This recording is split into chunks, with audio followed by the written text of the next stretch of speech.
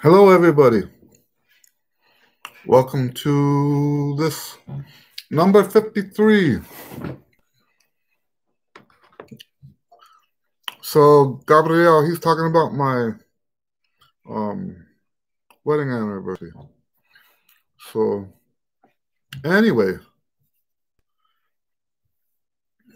I hope you guys are doing well. Howdy. Any questions?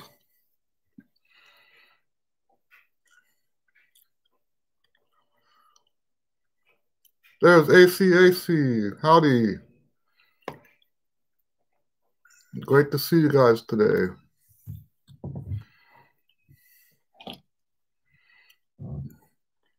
Yes, Gabriel, what do you got?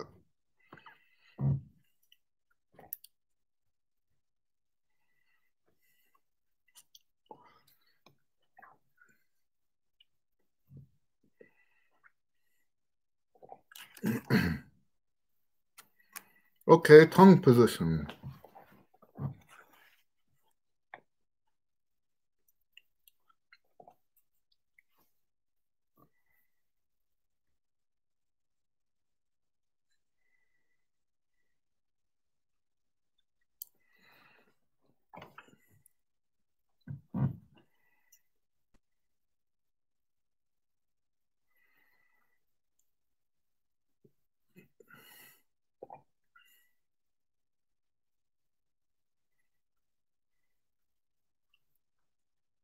He says, I play classical and I try to play as open as I can for a big symphonic sound.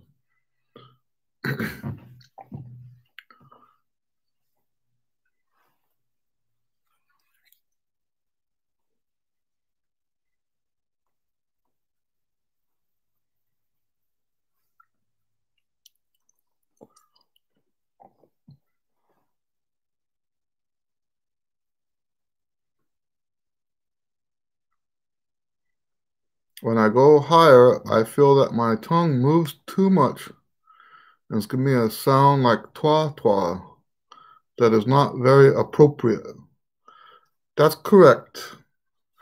Yeah, this is what so just so you know, the last trumpet teacher I had 7 long-term trumpet teachers, and all the way up till I was about, I don't know, like 27 years old.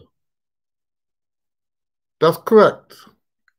He says it takes too much time to move from bottom to top of the mouth. And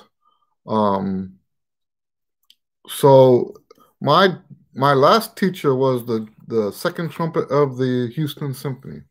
I think I took with him at least 2 years, and it might have been actually 3 years. And it was actually worth more than just 2 years because we had lessons every single week. This is one of the reasons why I try with my students to encourage lessons every single week, because I know what that's like. I know how much that helped. But anyway, he used to call that dowel tongue, D-O-W, dowel, like that. I'll type it out. Dowel tongue.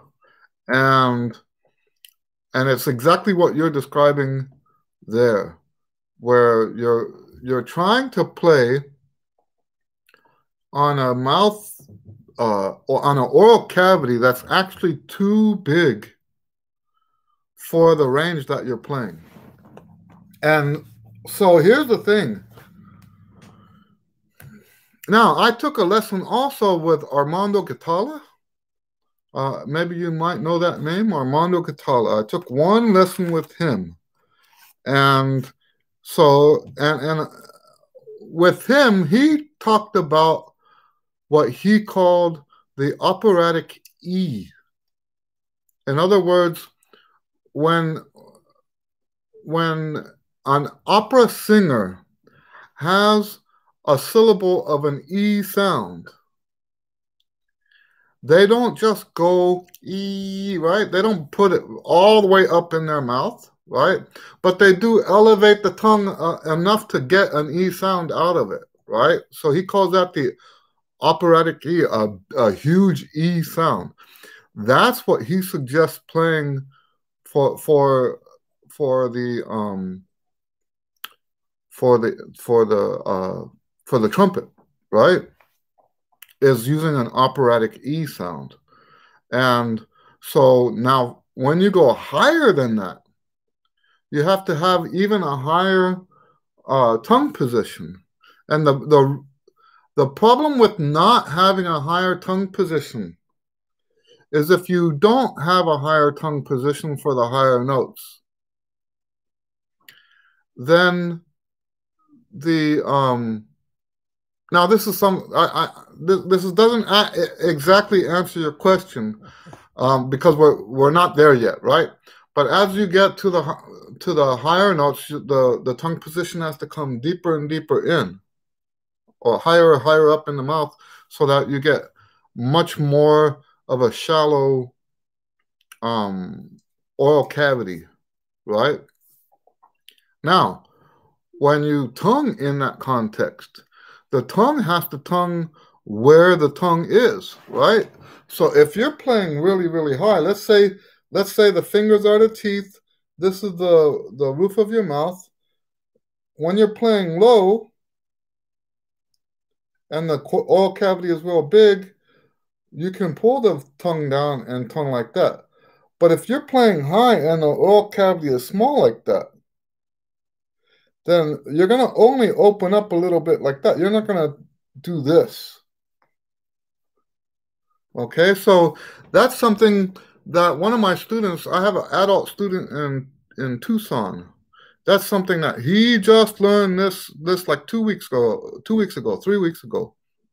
He was having the exact same problem. And it was causing, see, in classical music, what we want, and this is true whether you're talking about across the note or across the phrase or across the entire piece, we want a uniformity of sound.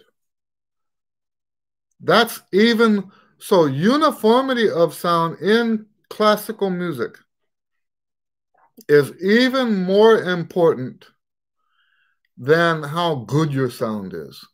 You can have a slightly inferior sound, but sound quote unquote better than someone who has a superior tone quality, but doesn't have a consistent tone quality. So like what you're talking about, when you get that dowel sound, that's going to interfere with a good classical performance, right? So that's what we want, is to have that same sonority from the beginning of the note to the end of the note, from one note to the next note, and from one phrase to the next phrase, from the beginning of your endurance to the end of your endurance. That's the trick in classical music. So, and the thing is we have to have different tongue positions for different ranges,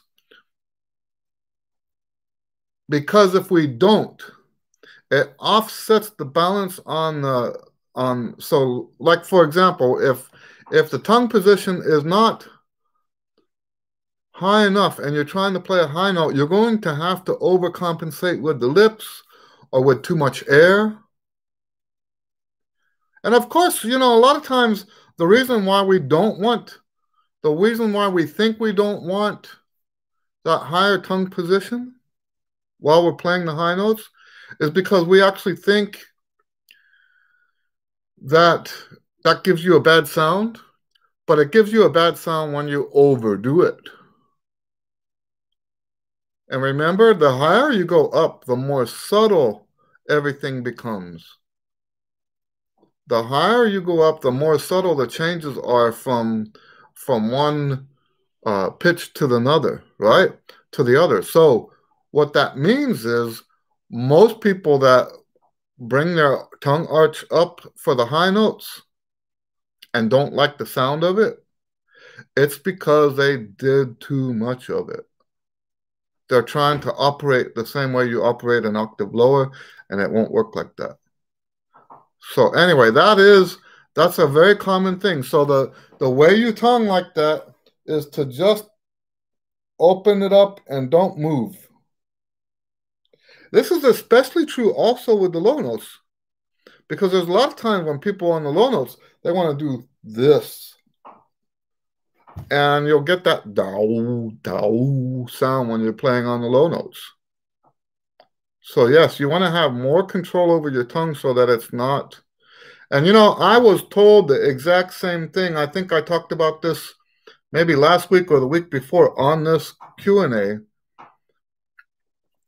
How on all my teachers, and I don't mean my college professors. I'm talking about the teachers I had earlier, beginners. My beginning teachers, my high school teachers, they all said play as open as you can play, and that's just not true. That's what creates all this weirdness. Now, and you have to be you have to understand where they're coming from. It's because most students play the opposite way around, right? Most students play with their tongue too high. Most students play with their lips too tight. And so they're telling them constantly open up, open up, open up because they've got a nasal sound. What the band directors didn't know back then, and a lot of them still today don't know, is that when the students open up too much, it creates an even worse nasal sound because they have to compensate normally by making their lips too tight. All right. So I hope that answers your question. AC says, can you explain how to use faster air instead of more air for range expansions?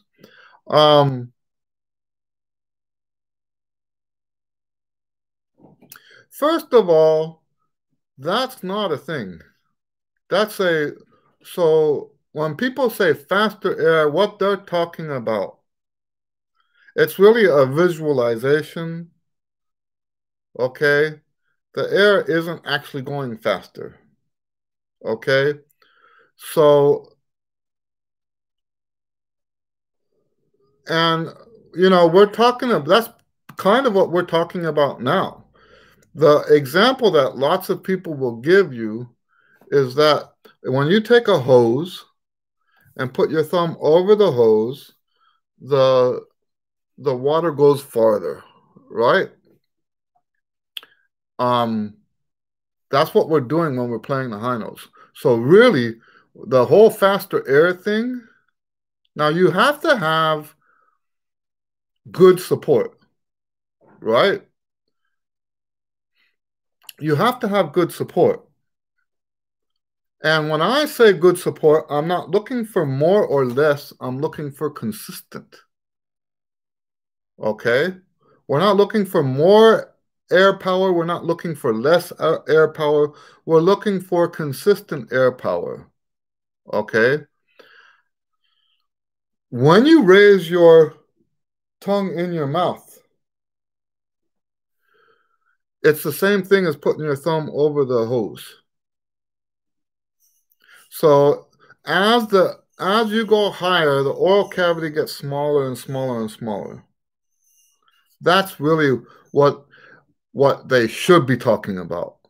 The whole concept of faster air is I don't know.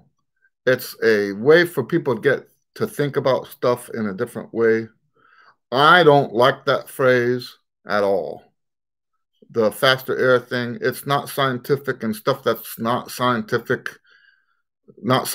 sound. I don't like propagating that kind of language, right?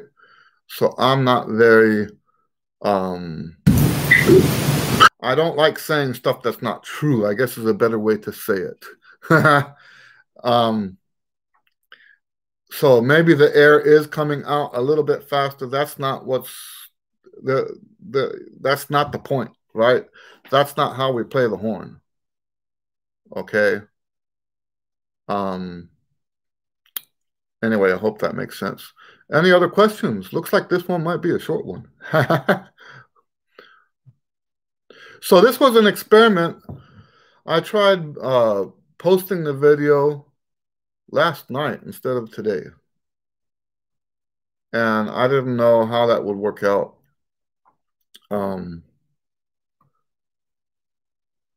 Okay, so that's a good question, ACAC. How do you get more consistency in tone? Usually consistency in tone is consistency in your body movements. Okay? So the support has to be consistent. All right? So like some of the people, so let me see.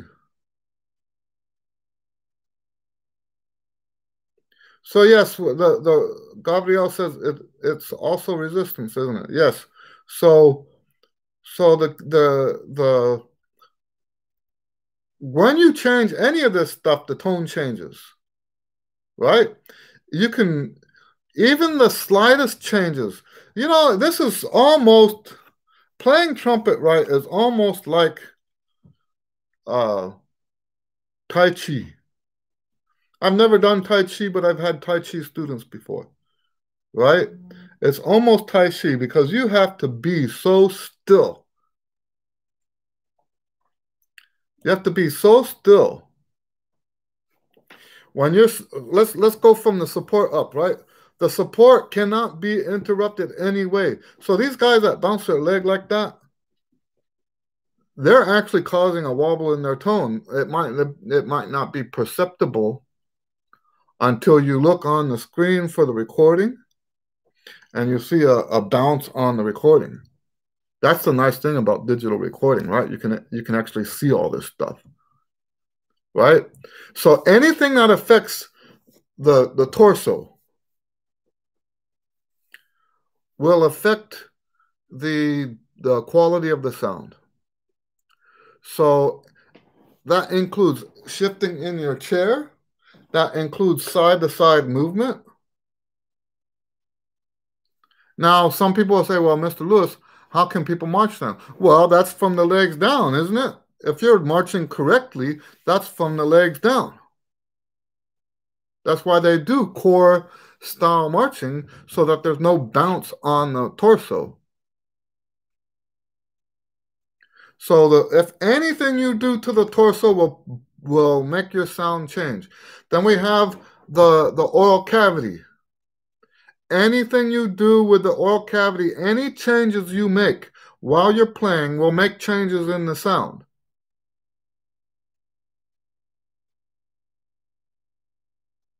So that includes it includes stuff that you might do to get from one note to another, like what we're talking about now with the dowel sound, right?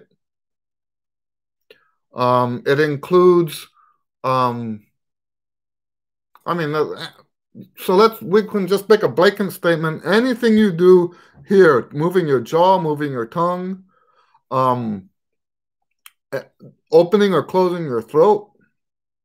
You know, a lot of people have, if they're not supporting right, a lot of people will open and close the glottis,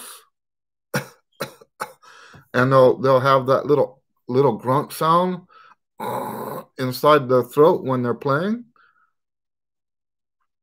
All right, we don't want that because it changes the sound.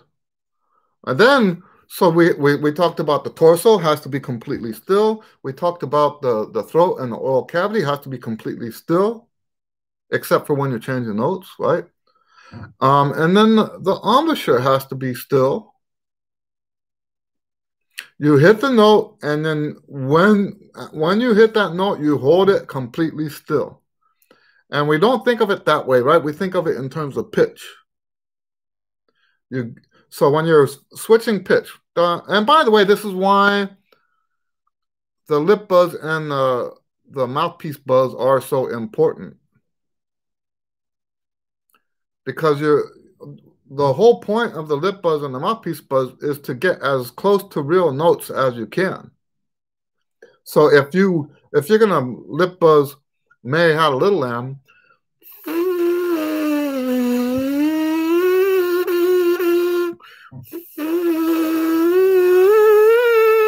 right?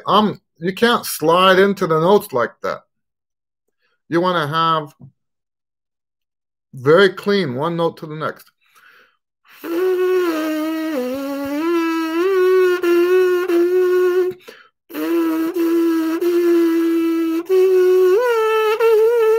Right?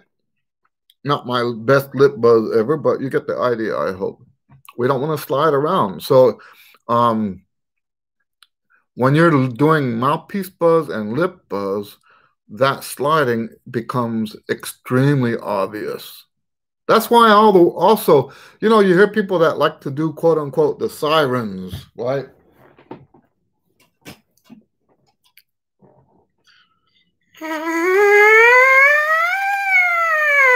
They do that as part of their warm-up. I'm not a big fan of that, because we don't want that when we're playing.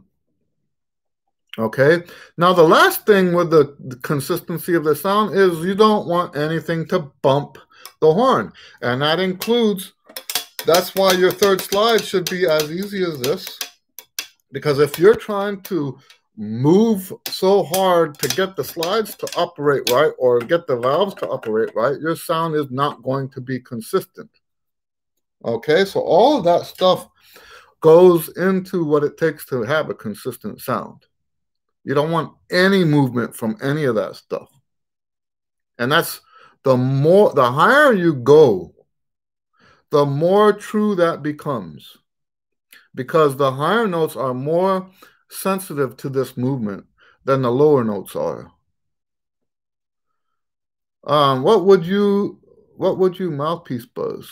And would you do it at the beginning of your routine? So I'd like to do expansion stuff with the mouthpiece buzz. So I start in the middle of the range and I go up, and then I go down, and I go up a little bit more, and then I go down a little bit more. That's basically what I do. All of my routine books have that stuff in it. That's built into the routines. And yes, it's at the beginning of the routine. All of them. Daily Routines book, the Chops Express book, and all of the Chops Trumpet Chops books have that same pattern for the lip buzz and the mouthpiece buzz. Anyway, I hope that all makes sense. Any other questions? So mostly when I'm doing lip buzz or mouthpiece buzz, I try to do scales first. Actually, the scales are harder than the arpeggios. People think that the arpeggios are hard, but they're only hard because you have to hear them, right? Once you can hear them, they're not hard. They're actually easier than the scales. The scales are hard because the notes are so close to each other. Gabriel says, what do you think about circular breathing?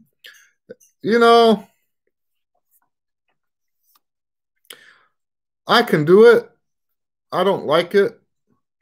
I'm not much of a person for gimmicks, and it really is a gimmick, right? So there's times when I've used it because I had to use it. Let's say you're in a recording session and they really want that last note to be long, and you've just played a long phrase going into the last note. And I know that's a very simplistic way of using it. The guys that can really use it, and I've done some of this, they can play a phrase and breathe while they're still playing a phrase. But I really don't think that there's much value in it at all. It's more of a gimmick. People see that you went a long time without breathing, and they go, oh! But to me, that's not what music is. Music is not. So you have to understand, right? that there's different kinds of trumpet player. And so like an artist and an entertainer are not the same thing. And you know how we can look at personality aspects, right? Well, I see trumpet players on this spectrum. You have entertainers on this side and artists on this side. And yes, you can have someone that's like 70% entertainer and 30% artist. So I'm not saying that we're all one extreme or the other. But me personally, I'm way, way on the artist side. I don't like gimmicks. I don't like stuff that basically entertains people. I will do that when I'm paid to do that. So, for example, like the dancing, I dance when I'm getting paid to dance, stuff like that. Um, but yeah, I put that in that category. It's an entertainment gimmick that the audience loves, but isn't really very artistic. And why is it not artistic? Okay, let's be clear about that. The reason it's not artistic is because what is art in the first place? Musical art is a reflection of what's natural in our everyday life, right? Musical art is a so in other words, it's another way to speak, and we would never actually speak that way. Now, I know that there are some forms of art, and it's becoming more and more popular today. I'm not a very big fan of it. More and more kinds of music that is more sound oriented and less melody oriented. Um, like I heard a band piece the other day that's supposed to sound like traffic noise. Now, it's amazing that someone can write a composition that actually does sound like traffic noise in the city. That's an amazing feat, but that falls more on the entertainment side as far as I'm concerned. It's not something that's going to soothe you the way true artistic expression. I don't know. Maybe I'm way off there. Um, to me, if it's not melodic, it's not really that human. So I don't have a lot of interest in that. ACAC says, can you play chromatic from C to G above the staff? Can I play chromatic from C to G above the staff? So that is harder. I'm not sure exactly what you're asking. Are you asking me to play that right now? Um, Gabriel says, I tried a lot of times and I was never able to do it. Yeah, you know what? I personally, I don't think it's worth the time. I did it because I thought I needed to. Back in those days when I was doing everything, right? If it was trumpet related, I thought I had to do it. Yeah, I know that. Talking about circular breathing. I thought I had to do it because it was something trumpet players did. Um, so I learned how to do that in my 20s. Yeah, it's not something I'm actually right. I know, not the scale. I guess I can try to do that.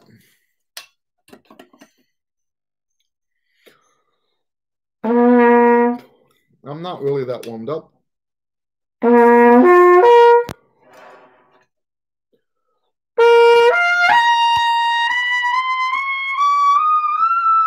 So the thing is, this horn doesn't resonate like that.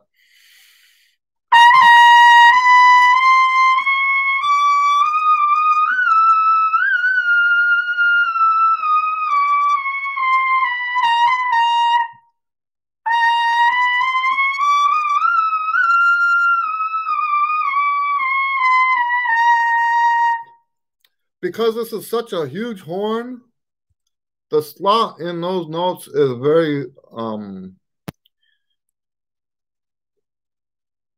I like the word squirrely. The word squirrely.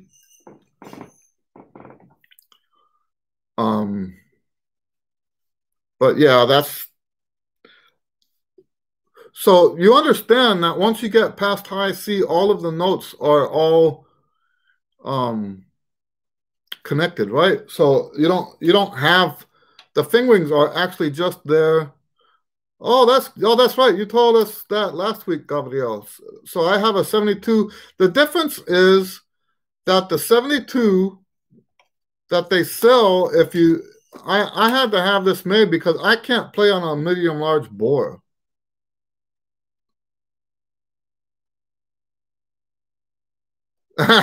AC says I meant C below the staff to G. There I was like showing off. Okay. So why? Okay.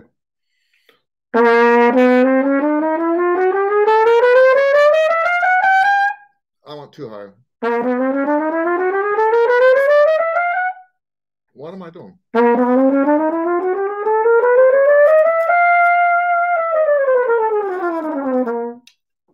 Anyway.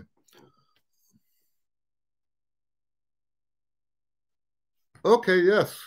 So yeah, mine's large bore. Is yours large bore?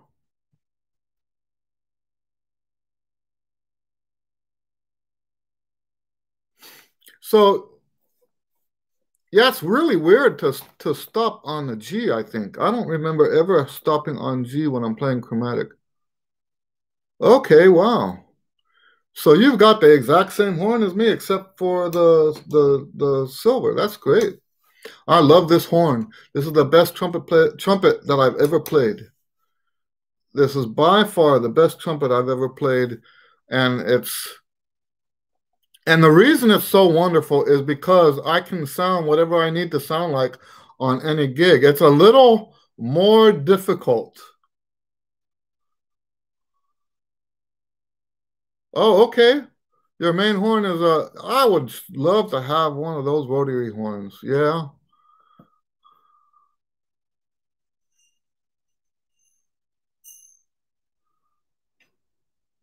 So yes, this horn, even though on the high notes it's a little bit harder to control. It's squirrely on the high notes, but if you have as your priority the style and because when I'm playing those high notes, it's usually like on a salsa gig or on a top 40 gig. Um, and I just have more flexibility on this horn, flexibility in context of what sound I can have. I can have the appropriate sound for this and the appropriate sound for that. And I've never had a horn that was this appropriate on so many different gigs. So it really is my favorite horn. Um, I have the other horn that I like a lot because it's got my sound, right? The Pudgy has my sound. Um, but even though I say that's my sound, right? I play it and I'm like, that's almost too much my sound, right? It's it's just not appropriate for all of the stuff. I have a video coming out on Sunday that's got the Pudgy on it, and I love it, but it's just not appropriate for everything I do.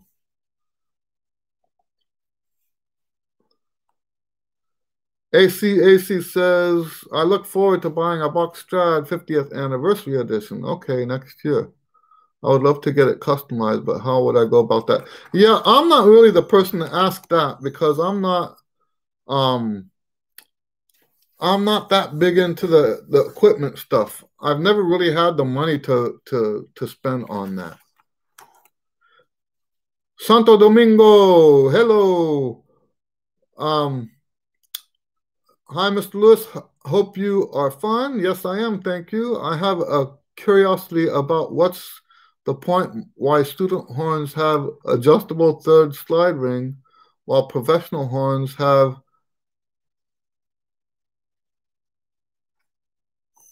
desus. Okay. Um,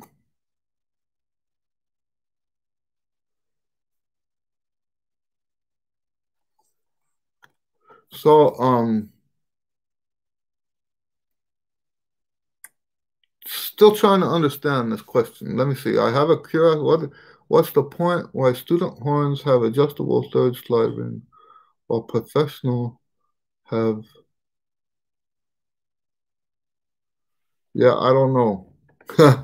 So I'm not a big fan of, let's just say it this way, I'm not a big fan of student horns at all. I think you're much better off buying a used pro horn. The student horns are made out of uh, terrible, what do you call it, materials. And there's nothing wrong. There's so many great used horns out there that you can get for the price of um, for the price of a student horn. I just don't want my students buying, unless they want something that's like real shiny, if that matters to them. Um, so I see that you're talking about the third slide.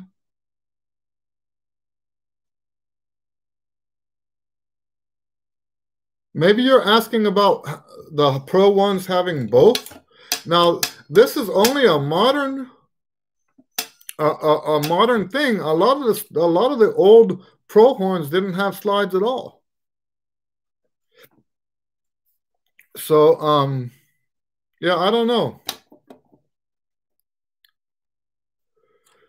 Yeah, Gabriel, you're right. Bach is a factory trumpet now, and that's why I'm a little concerned. That's why I haven't just bought a replacement for this. This one, I'm beating it up. It's seen so many hours of gigs and practice time, and it is getting worn out.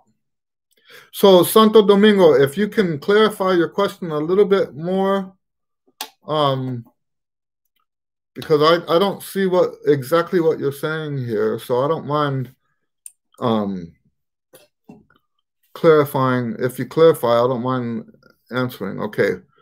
Um,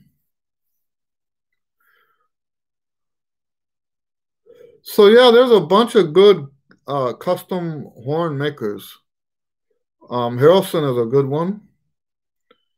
Um,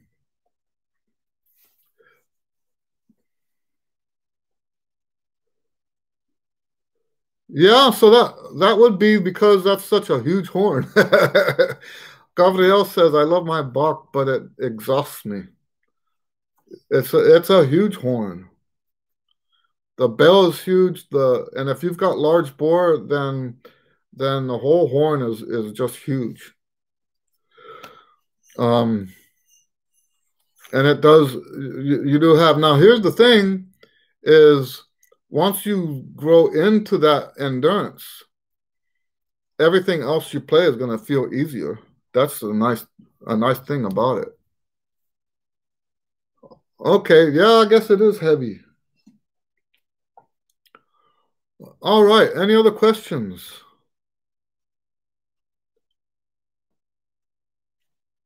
Right, heavy to hold. Any other questions?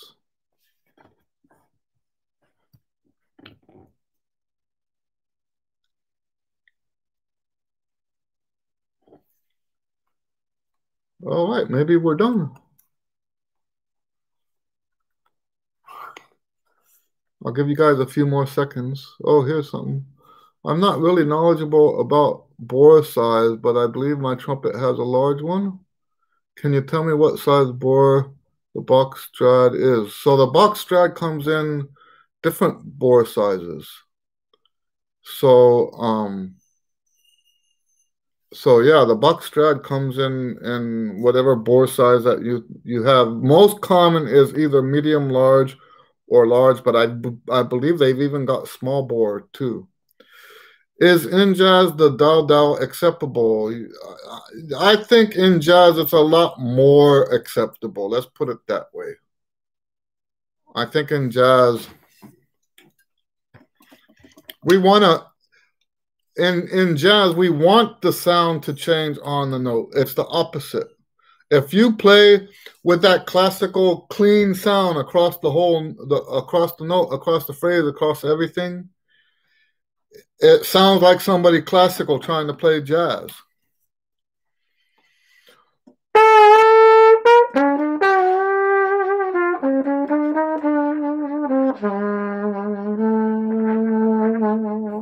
So if that would be totally unacceptable in classical music, right? Maybe look it up on your AC says maybe look it up on your computer and tell me. No. Just type in Bach 50th anniversary. No, that's what I'm saying, man. You can get the anniversary Bach in whatever board you want if you're ordering it. Okay. Otherwise, you have to find one that has the board that you have.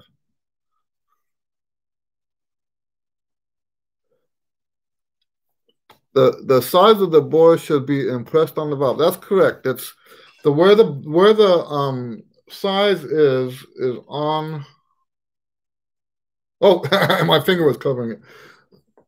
Right here. That's the size. That's the L for large.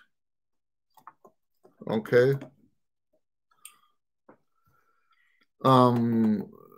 Richard, hello, Richard.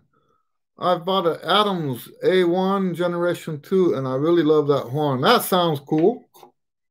I'm not familiar with Adams at all.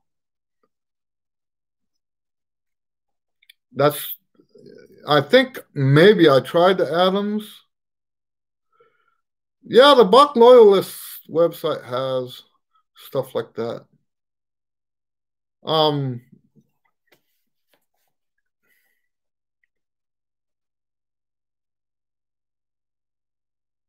Yeah, I think I might have tried the Adams when I was at the ITG conference when it was in San Antonio. There's a lot of great horns out there.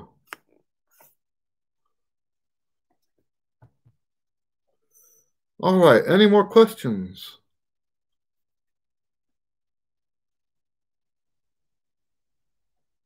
You know the thing about these what's really nice, and this might be why more classical players aren't using them. What's really nice with these custom makers, and there's so many of them now, is that you can have the horn that's actually perfectly aligned with your personality, your musical personality. You can have the horn that's perfectly aligned with that personality. It's not necessarily the horn you should be playing on. Like if you have commitments to other people and you're not 100% artist, right? What is an artist? An artist is somebody who goes up in public and expresses themselves, right? Not that you don't ever not express yourself, but to the degree that you're expressing yourself, it's all you have absolute control over every aspect. But if you're like in a top 40 band, it's quite possible that the horn that expresses who you are would not work for that band. Or if you're in a concert band or a symphony orchestra or something like that, it is quite possible that the horn that most fits your personality is not appropriate for that band. And that's something I already knew when I bought my Pudgy. And I even told him, I think maybe he was offended by what I said, but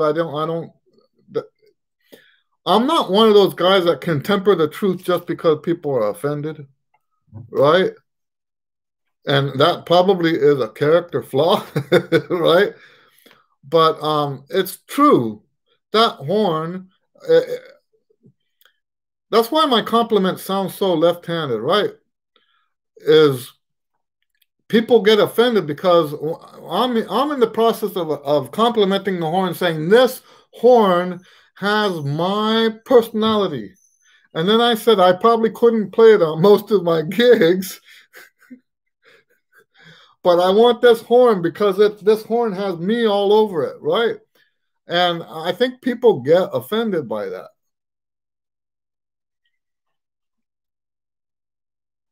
And I don't have like the social skills to temper that kind of stuff.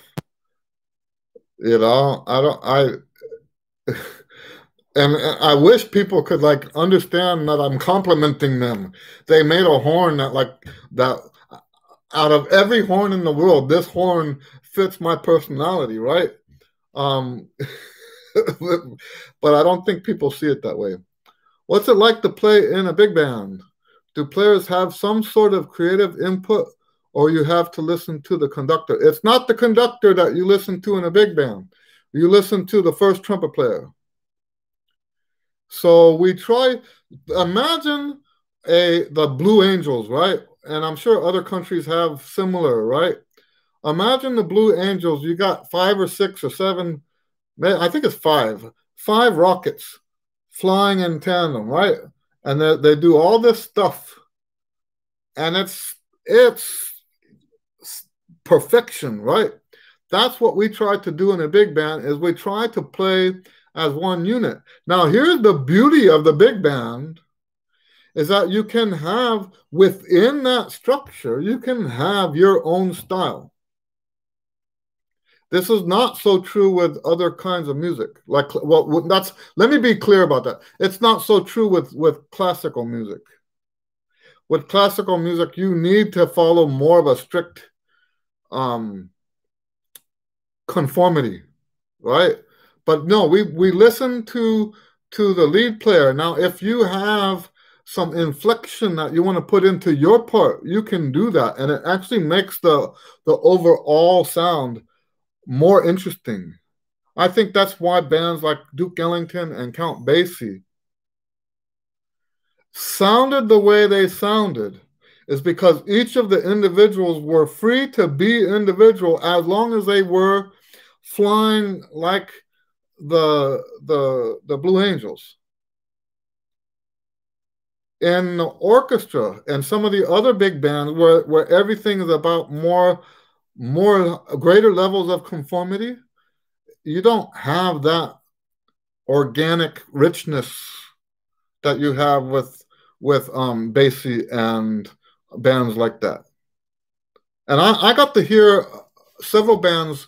My theory is that El Paso, back in the days when people didn't fly everywhere, El Paso was like the only place you could stop on I-10 between Phoenix and Tucson, that area, and um, San Antonio.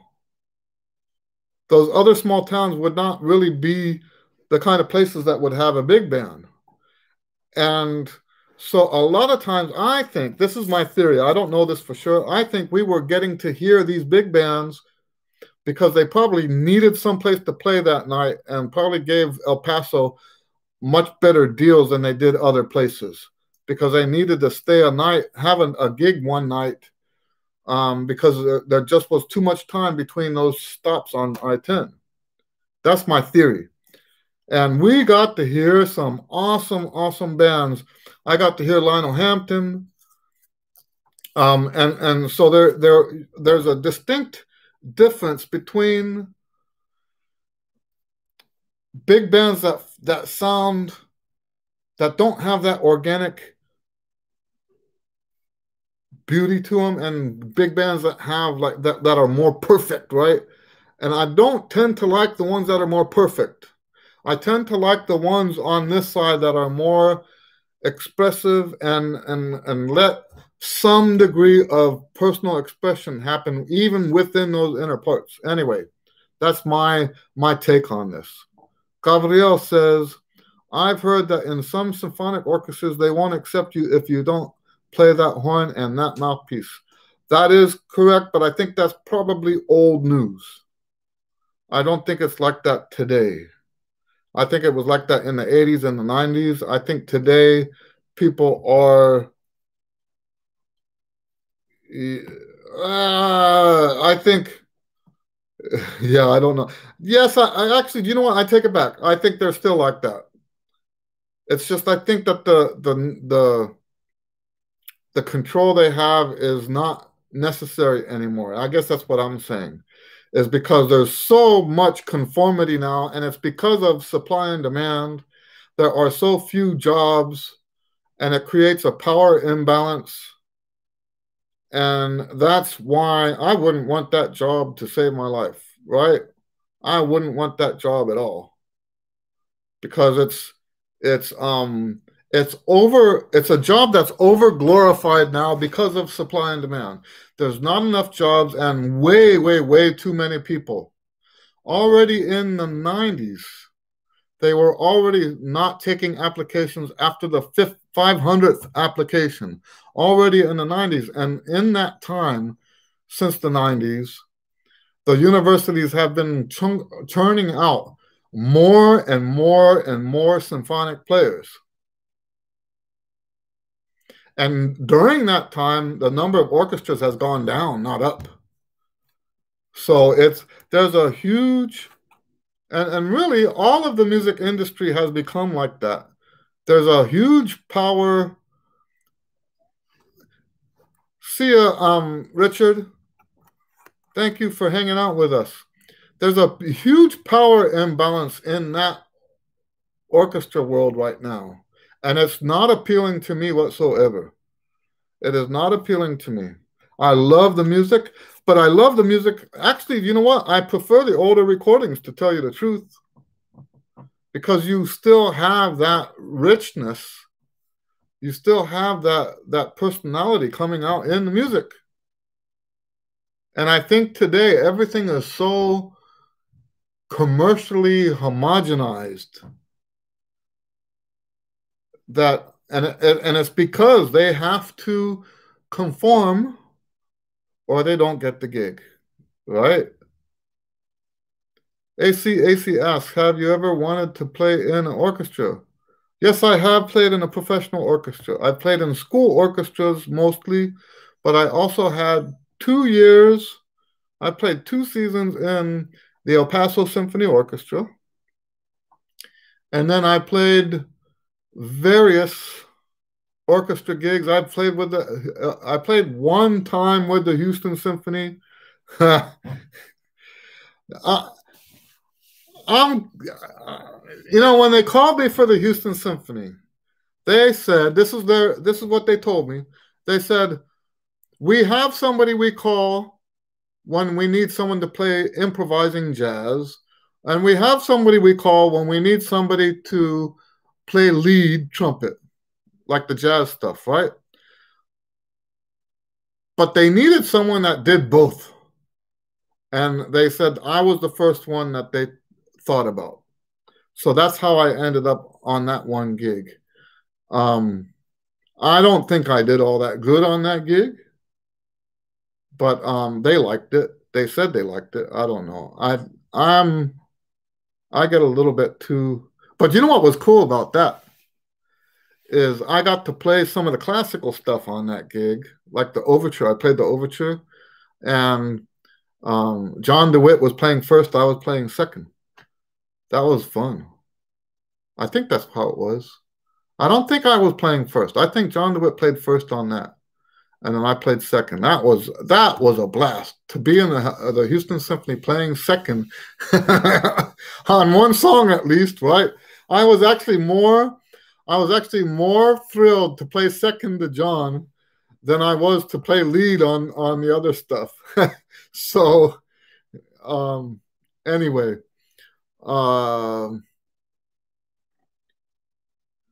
do you still get nervous at gigs? No, not really.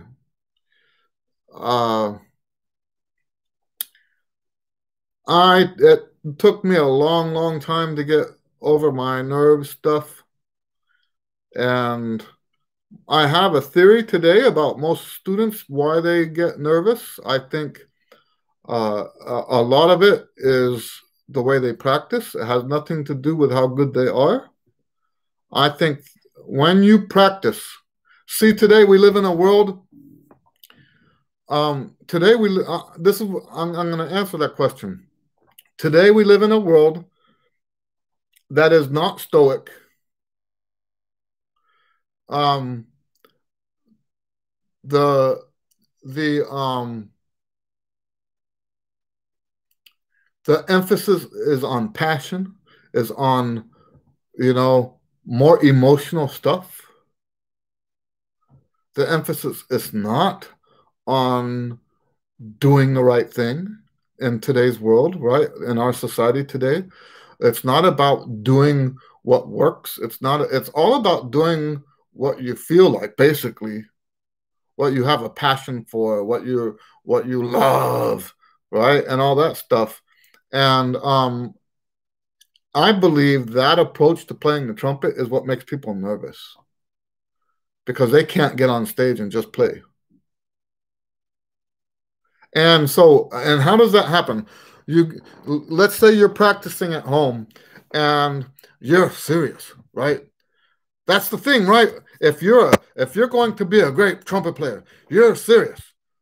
And your band director tells you, you better get serious about this. And you get serious, right? It's like all emotional. The whole bit is all emotional. Oh, I'm serious. I'm serious now. Oh, and then when you make a mistake and your band director says, no, that's not acceptable. So you make a mistake and you go, I made a mistake. Because that's how you've been programmed to do now, right? Because everything in our life now is all about our emotion.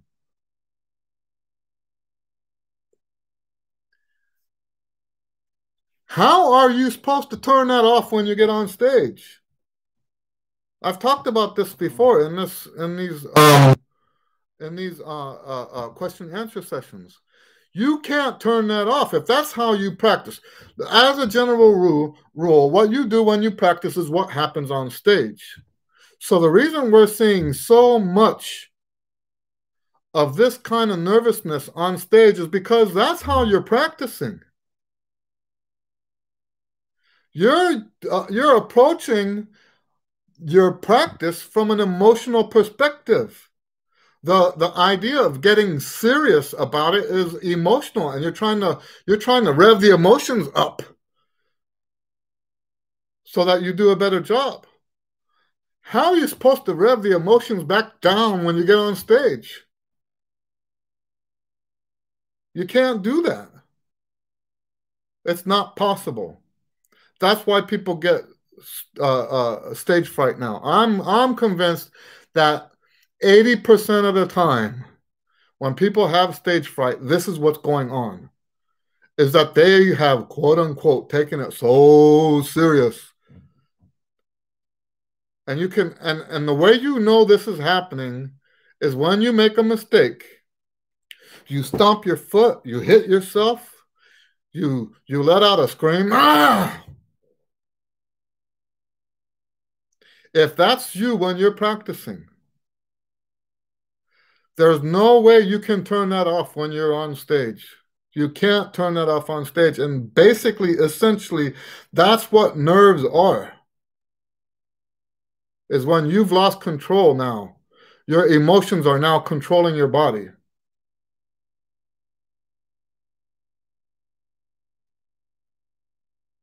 And most of you, that's what's happening. And I'm not talking about the older generations. The older generation wasn't raised this way. We were told, from my age and older, I guess, we were told that we were the ones that were told not to cry about stuff, right? We were the ones that were told, if you don't stop crying, I'll give you something to cry about, right? We were the ones that told it didn't matter if you were bored. We were the ones that were told that if it's boring, do it anyway. That was our parents teaching us to control our emotions and not let our emotions control us. But this generation today is not being taught that.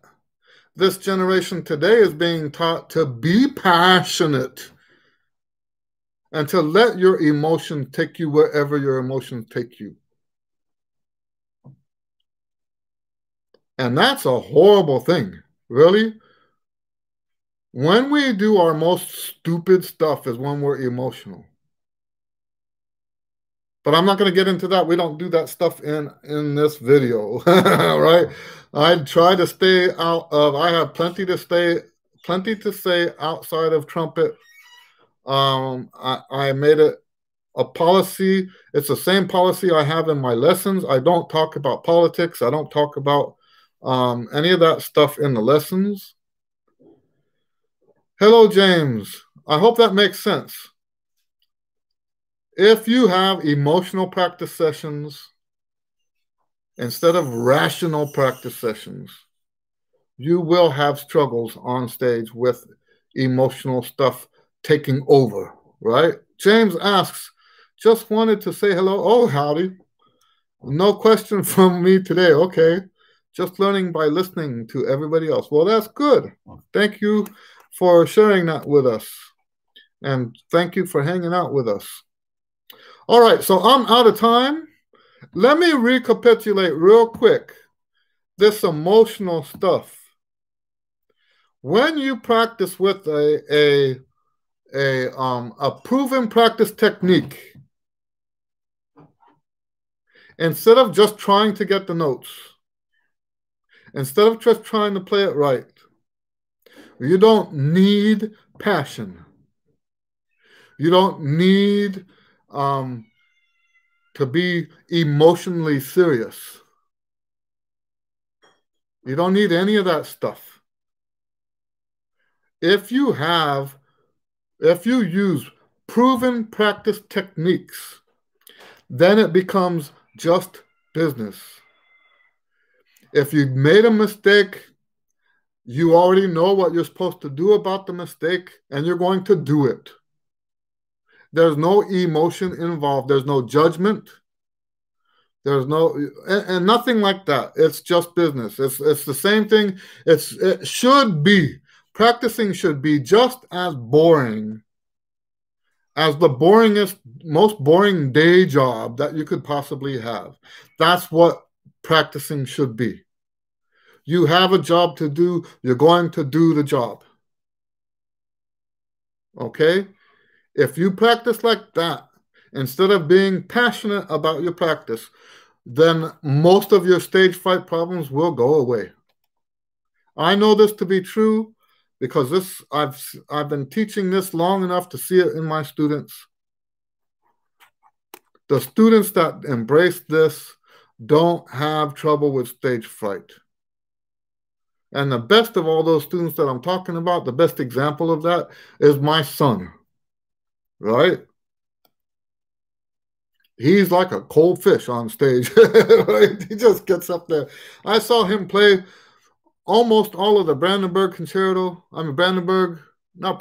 am I saying? Goldberg variations on piano by memory. And he's like, ho hum, it's like nothing to him. Literally just plays it. He's like the coldest fish I've ever seen. And it's because of the way he practices. He practices the way I taught him to practice. And it's all mechanical. You do this, and whatever, if you make a mistake, there's a certain procedure you're supposed to follow. And that there's beauty in that, right? You don't now have to put on a show of how much you care.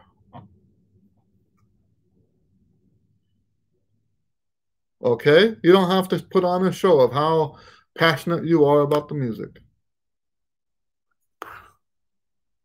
And all of that stuff is just show, by the way. Because what it takes to actually play the horn is more mechanical. Save your passion for the performance that you put through the music. That's where the passion goes. Into the actual phrasing of the music, not into the process of practicing. I hope that makes sense. Anyway, we're out of time. Thank you guys for hanging out with me, and we will see you next week. All right? All right.